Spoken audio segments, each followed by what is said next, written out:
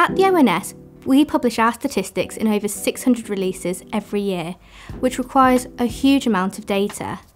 These data are our most valuable resource, our crown jewels. So making sure they're safe and secure is not only our top priority, but a legal obligation. Our data protection team is responsible for providing guidance on all matters related to data protection.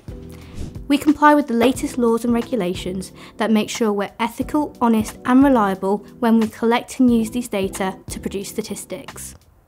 We only keep the data we use when there's a business reason or a legal requirement. If there's no requirement, we archive the data or get rid of it safely and securely. All our staff hold the appropriate level of security clearance for the information they're working with, as well as completing mandatory data protection training.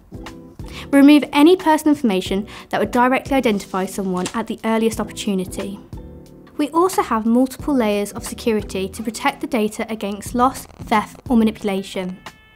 This includes policies that all staff must follow and making sure that only individuals with a legitimate requirement can enter our offices. We also protect our software, hardware, tools and programs with strong cybersecurity practices. To find out more about how we keep data safe and secure, visit the ONS website.